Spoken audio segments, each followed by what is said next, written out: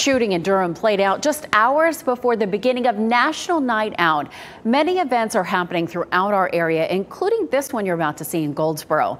The family of 15-year-old Joyonna Pearsall is here.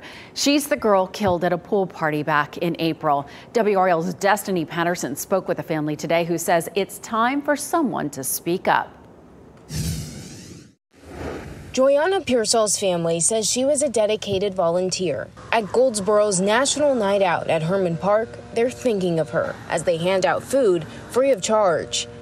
We're going to do what we do best, and that's support our community. It's a space to help law enforcement connect with the people they serve. We have to stand with them in this community to fight this issue that is going on. She's talking about gun violence. It's a topic that hits close to home for Maria Bell.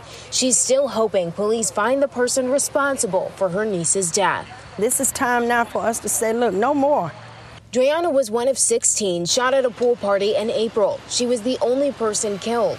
Others at the party reported hearing dozens of rounds of gunfire and seeing more than 100 people running to safety.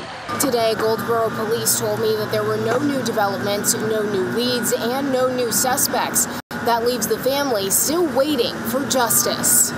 We're hoping not just for Joyonna, but for all other parents who have lost a child, lost a loved one, that somebody would come forth soon. Goldsboro PD is working 4 unsolved homicide cases from the past year and a half, 2 from 2022 and 2 from the first half of this year. Justice to me was to see that somebody come forth and says, I didn't mean to do it, but here I am. While they wait and pray for that justice, Bell says they'll continue working in the community with Joyonna in mind. Destiny Patterson, WRL News, Goldsboro.